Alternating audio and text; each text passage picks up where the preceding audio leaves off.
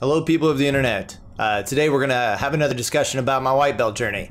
As you guys know from my previous video, I'm actually considering doing a tournament here in a couple of months.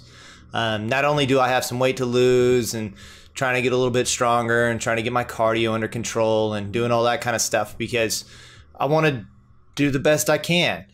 But I have lessons to learn. Being new, I have a lot of lessons to learn. And today I learned a new one. I was out with a couple buddies that are also considering competing. We were rolling around, going kind of hard. And the first roll that I had, I learned a lesson. And today, the lesson that we're going to talk about is grips. When to let the grips go. I was rolling pretty hard, pretty aggressive. I had gotten in a really good position. I was trying to Ezekiel choke from the top. And I was no-gi Ezekiel-ing, and I decided I would grab my gi to help me with some leverage because the guy I was rolling with was really good, and he was preventing me from really getting it in there. So I was grabbing the gi, and then my fingers popped. And now I have this.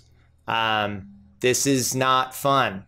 And this happened mainly because I would not let the grip go. I felt like I was in a great spot. I didn't want to let it go, and I was going to do everything I could to finish the thing. And that was 100% the wrong thing to do. I should have let the grip go. I should have transitioned to another spot, transitioned to another move, and done something there instead of holding on to the grips for dear life. And not only do I know this, but I talk about it with other white belts all the time about how you grip fight and you do these things, but you don't just like white knuckle those grips because that does nothing for you.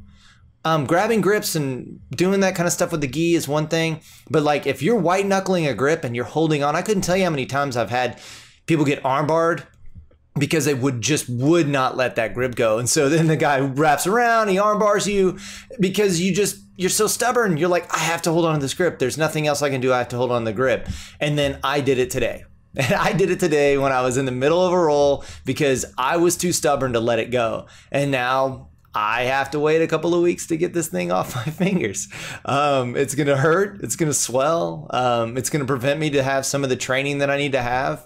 I'm going to have to do a lot of training with one hand, which means the other guys are going to be able to choke me on the other side.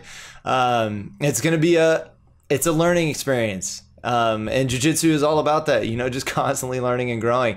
But today was a good one because I was like, that is something that I know I shouldn't do. I should not grip fight like that. I should not rip grips like that. And so to help you guys, if you guys are hearing me and you guys are first starting out, just let the grips go.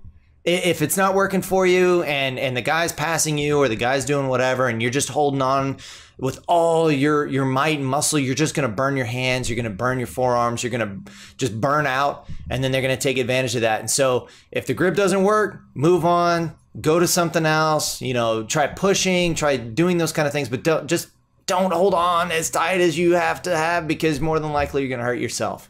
Or you're going to get really tired and then you're going to get smashed even more. I hope that's a help. I know this is a quick, short video, but I figured this just happened, so I might as well talk about it. Anyway, thank you guys so much for your time. I'll see you guys in the next video.